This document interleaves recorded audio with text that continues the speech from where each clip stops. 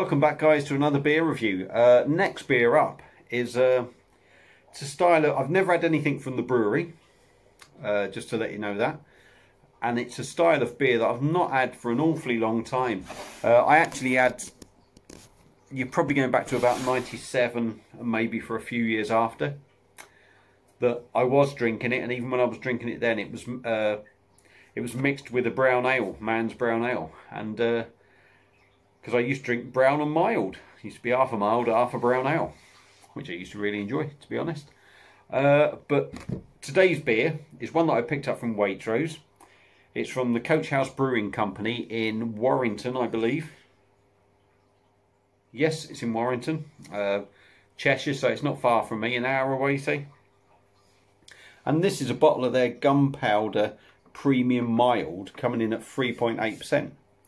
Now, I always remember mild being quite sort of weak anyway.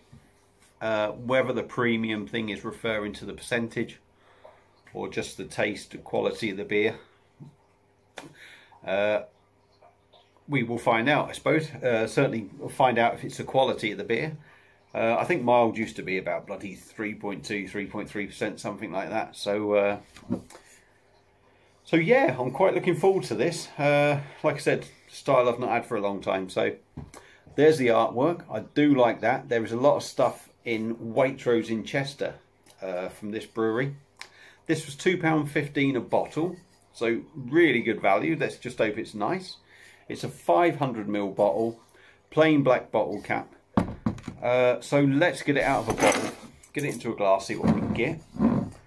As I say, I've not had, this is a traditional style drink, full stop anyway. It's the old man's kind of drink. I remember used to look at old men drinking this when I first went out drinking. Bloody take the mick out of them, get off my mild, you know. Anyway, there's my little my little funny turn.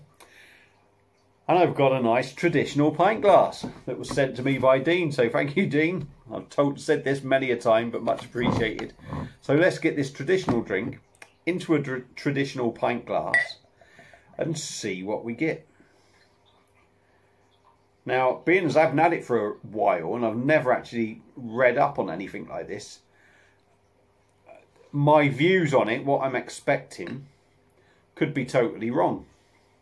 What I'm expecting is a maybe not over rich, but quite a malty sort of beer that's maybe quite sweet, a little bit nutty maybe. So this will be quite interesting. I'll have a look at the back of the bottle afterwards, maybe once I've given a few views of mine. In the glass, chestnut colour, real dark, deep mahogany chestnut colour. I'm not getting any carbonation there. I can't see nothing because of the light, sorry, excuse me. We've got half a finger of tan, quite compact head, and it doesn't seem to be sort of like just disappearing.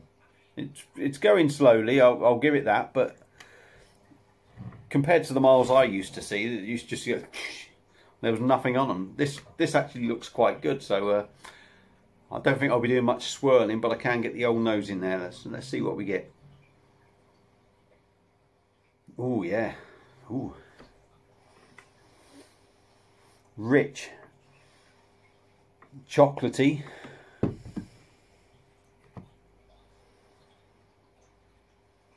Sort of toffee caramel sort of notes in there.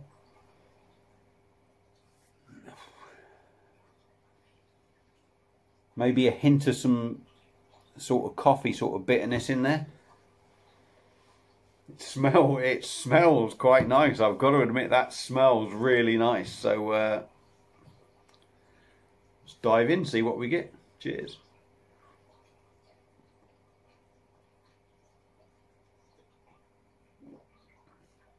Oh, oh, oh, that's nice. That is lovely. That really is lovely. What a nice change of a beer. Oh, let's dive in again.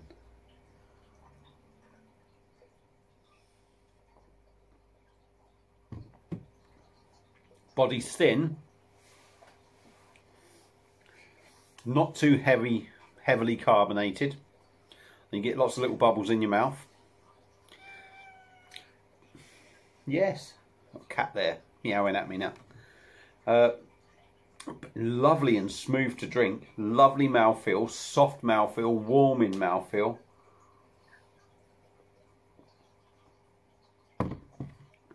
Rich,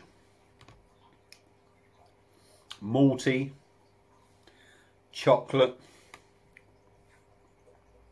Oh, that's just really nice.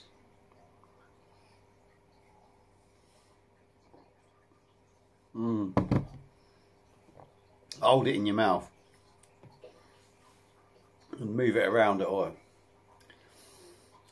Velvety in your mouth, that is. 3.8%. Yeah, I wouldn't argue with that. I mean, let's face it, these days 3.8% is nothing.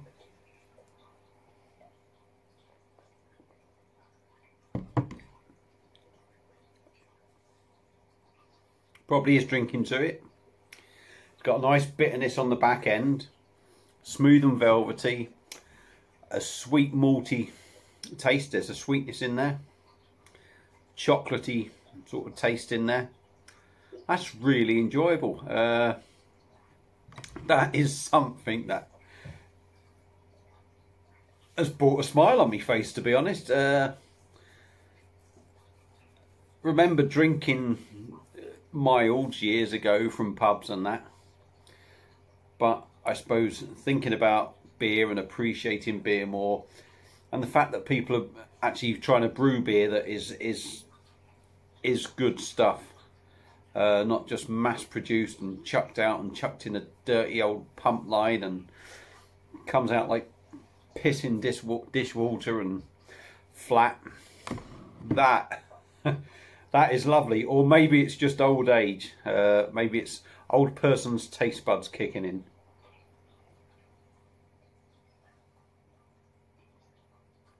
Oh. That is a lovely mild. Like I say, they're from Warrington.